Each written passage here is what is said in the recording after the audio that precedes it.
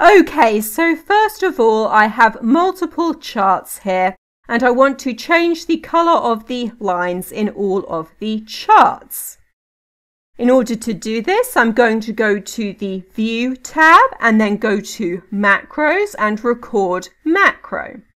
And then OK. And now the macro is recording. So I'll double click on the line to open up the formatting pane. Then I'll change the color of the line to purple. And this is one of the theme colors and it's accent 5. Then I'll decrease the width of the line to just 1 point. And then I'll change the dash type to be a long dash.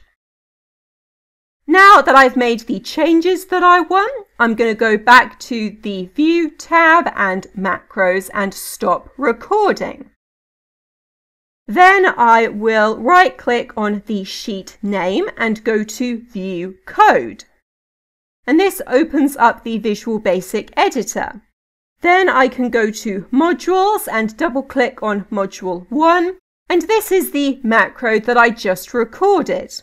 And I'm going to make changes to this macro. So I'll start by deleting the comments at the top.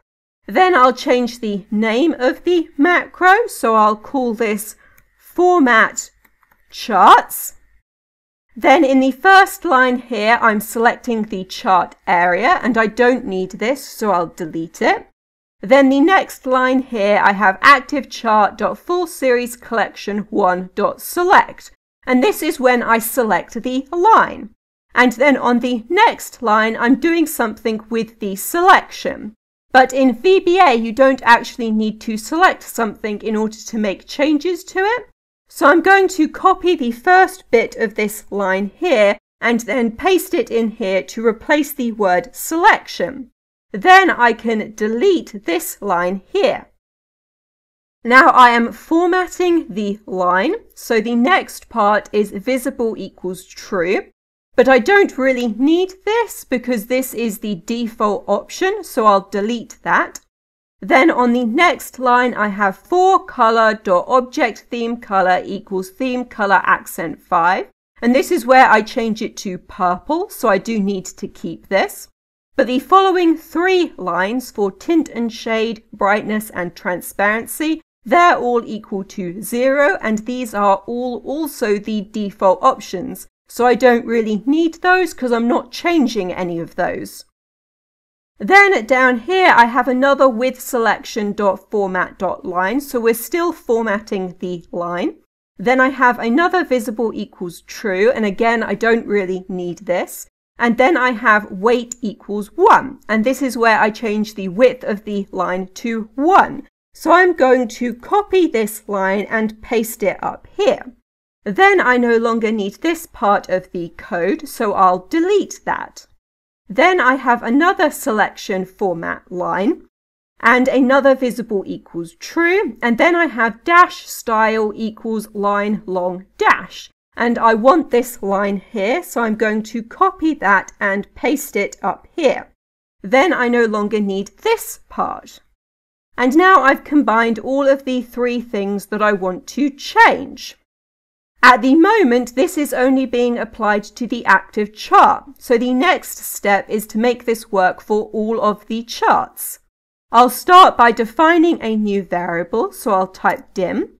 Then I need to decide what name I'm going to give this variable, so I'm going to call it chart. Then I need to tell it what type of variable it is, and I am going to type as chart. Then I'm going to create a for loop. So I'll type for each chart in Application.Charts. And this will make it loop through all of the charts. Then I need to close off the for loop. So at the bottom, I will put next. Then I need to change the part here that says active chart and replace it with chart, or CHT. Now I've got the code set up, I want to save this, and I need to save it as a macro-enabled workbook. So I'll change the save as type here to an Excel macro-enabled workbook and save. And now I will run this code.